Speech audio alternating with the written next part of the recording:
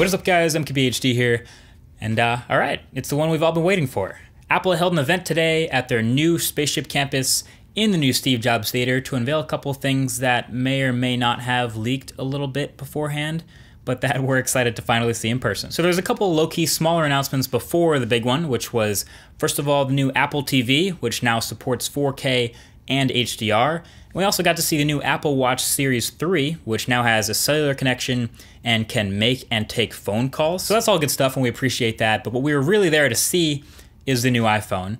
And what we got was two new iPhones. We got iPhone 8 and 8 Plus, and we got iPhone 10.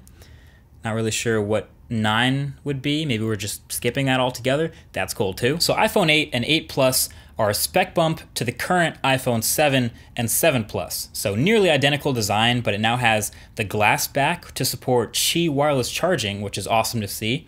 It has a True Tone display, but the same sizes and resolutions, and a new A11 Bionic chip inside, and some slightly updated 12 megapixel cameras. And it comes in a new rose gold color, which I think is more of like a copper or a faded, like sandblasted kind of look. So bottom line, this is definitely an improvement. It's an upgrade over what we currently have. But even though this is called iPhone 8, this is definitely more iPhone 7S. Let's not get it twisted. But then came the one more thing, and that was iPhone 10. Don't you dare call it iPhone X. It's iPhone 10. So this is the phone that looks like all the dummies and models I was showing you guys earlier this year. And now seeing it in person now, those things are staggeringly accurate. So this was my focus in the time we got to play with them. Hopefully I can do them justice on video. So iPhone 10, like we expected, has the larger 5.8-inch OLED display, but in a smaller body than the other iPhones, thanks to the tiny bezels. So you have the display going really close to the edges of the corners of the display, curving at the edges, and then has that notch in the middle of the top. And my main question when playing with those early mock-ups was, how would Apple handle the notch in the display with the rounded corners?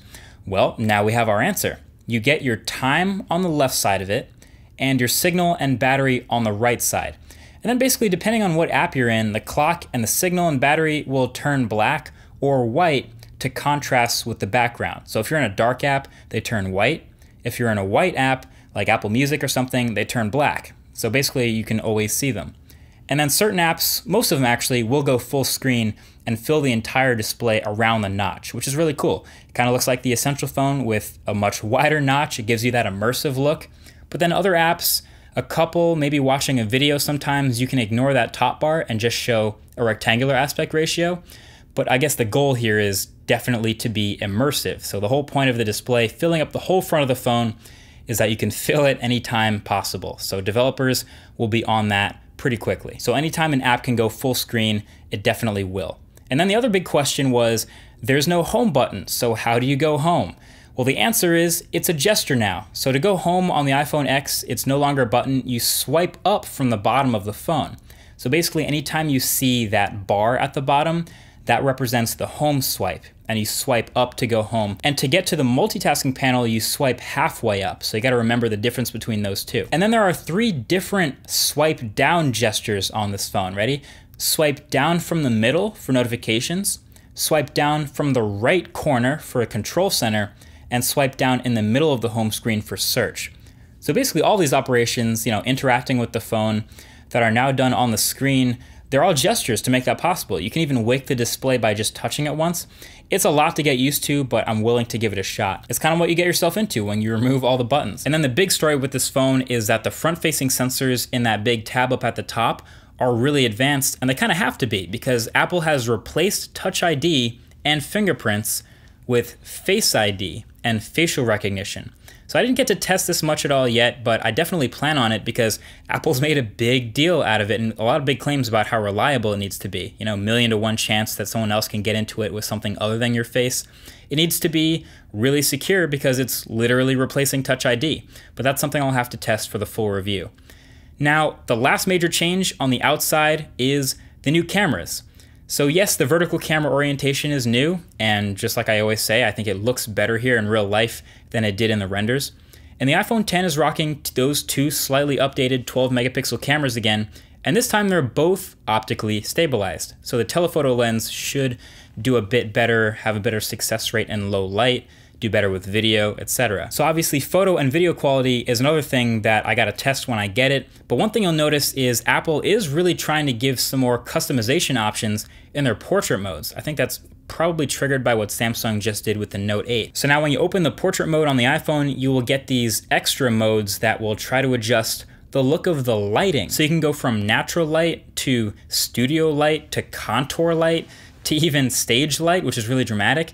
And these will all also now work with the front-facing camera as well. So you can do portrait mode with the front-facing camera and mess with all these camera effects on your face, which you know is gonna take your selfie game to the next level. At least I think so. And yeah, you can actually change all this stuff after you've taken the photo as well. So that right there, the front-facing camera improvements, I mean, honestly, is enough reason for some people to consider getting this phone, hilariously enough. So the front-facing camera will also work great with this new feature in iOS called Animojis, which is literally animated emojis. It's like 7 or 8 emojis with faces on them that move as you move. So in case you're ever wondering, what did the fox say? Sorry, that's a terrible joke. But yeah, now in iMessage, you can send short videos with your voice coming from an emoji. It's really good at making people make weird faces, not gonna lie. Yeah, other than that, the rest of what's new with the iPhone X is the same as what's new with iPhone 8. So spec bump to the A11 Bionic chip, so it should have buttery smooth performance.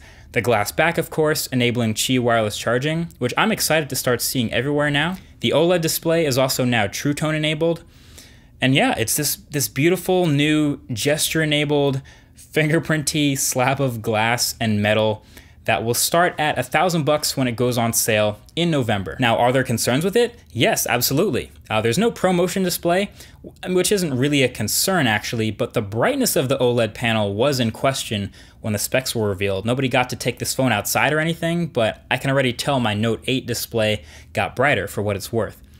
And now the power button on the side is also a little bit bigger, and you can hold it down to trigger Siri. And I'm telling you right now, that's gonna cause a lot of accidental Siri triggers in pockets around the world for the next year. Just throwing that out there, but whatever. I'm glad it's finally revealed. The rumors are over, and this is iPhone X. Of course, both these phones, the 10 and the 8 and 8 Plus, will go under the microscope for the full review in the next couple weeks and months. So definitely subscribe already to be the first to see these phones when they come out. But I am liking what I've seen so far. I'm really into the 10. Maybe you are too. Let me know in the comments below. Thanks for watching, and I'll talk to you guys in the next one. Peace.